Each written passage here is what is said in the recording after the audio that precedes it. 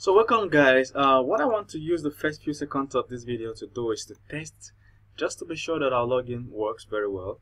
So I'm going to log out right now, because in this video we're going to have to edit the login section of our app. So if your server is hanging like this, as you can see mine is hanging, it's just rotating but it won't open. It means the server is actually sleeping. So if you get back to the server, type any key on your keyboard, the server will wake up and will redirect. As you can see, it has woken up and it's redirecting. And page expired and blah blah blah. We're right here. So I just want to log in just to be sure that login works. So I'm just gonna enter this and hit enter and save.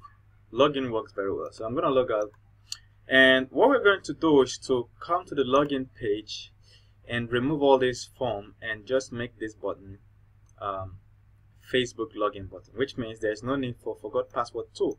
So to do that, we're gonna go to the folder where Laravel keeps all the view files, like all the files, HTML files that you're seeing like this. Laravel keeps them in a specific folder that Laravel calls resources. Look at it here. Then all the code, like if you're coming from PHP, all the PHP code that you ever need to write, Laravel keeps them in app HTTP controllers. This is where Laravel keeps all the PHP code that you need to write. It separates them into different files, alright? So, but the HTML code is in resources views. So if I click on views, you see that it's arranging things in folders for me very neatly. Now that login is found in auth. See login.blade.php. Normally this should be like .php if you are coming from PHP, but in Laravel mixes HTML with PHP and calls it Blade. It's called Blade Templating Engine. So we are in login.blade.php. Now we're going to start coding. Now if you've built any Laravel app before, you already understand everything here. But if this is the first time you're coding Laravel, this might totally be confusing. So I want to just take a detour and explain to you how Laravel fixes its folders. You understand? Now, if you look at this views, you see that there is 2 folders. You have auth folder, you have layouts folder, then you have 2 extra files.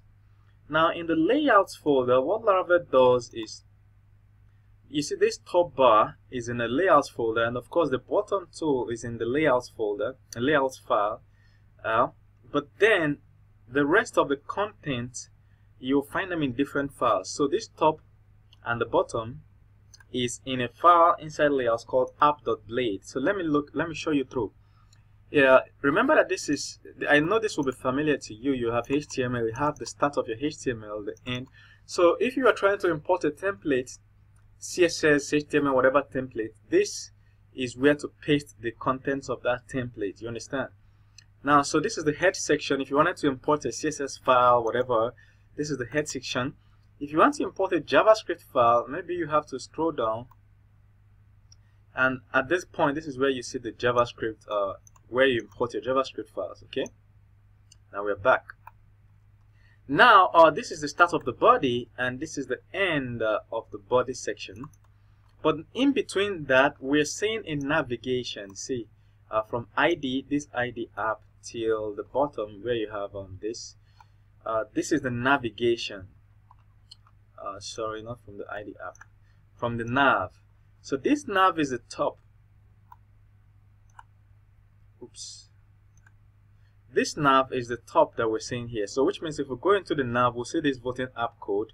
So let's get back into the nav, and we're looking at the name of the app. Look at Laravel is getting the app name, see, config app name, voting app, you see. Now if we go to our M file, we'll see that at the top here we named it voting app, you see. So Laravel is fetching this and adding it to our resources views app.blade. So which means if we don't want this, we can just remove this and call it anything. We can say anything. Refresh. keep your eye here. You see, it's now anything. Okay, so you can do it manually, or you just allow Laravel to do it, so you can change it from your oops.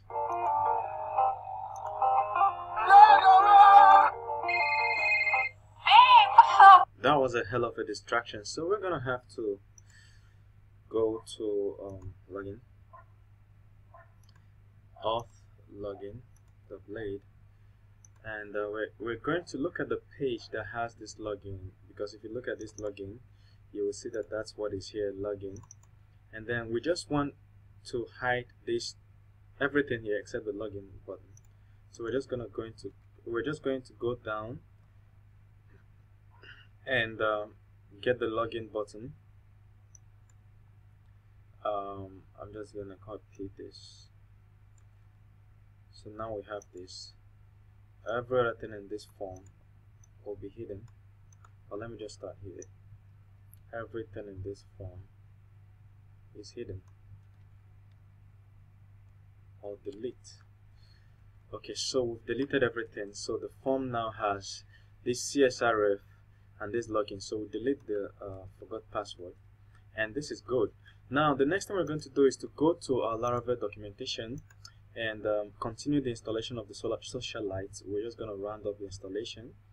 We've pasted these two, and it's giving us a route to create. So I'll copy these two routes and we'll paste it in our route file. Now you can read down to see other things you can do with socialite, especially with APIs, but we're not concerned with that now. We have to go to routes, resources, then you have routes, you have web. Now the reason the way Laravel works is that you don't just put HTML ahref tags or anchor tags just like that. You understand? For each anchor tag you have, for instance in login controller, in login.blade, so for each anchor tag you have, it has to relate to a route that has been created. For instance, this one now, this form is heading to a route that was created called login. So this web.php file in routes folder, this web.php file is where you define all the routes in your application in Laravel. So if you go to Laravel right now, this is where we define all the routes. So that's why we pasted this. So I'm just going to call this Facebook login, and we're going to call this Facebook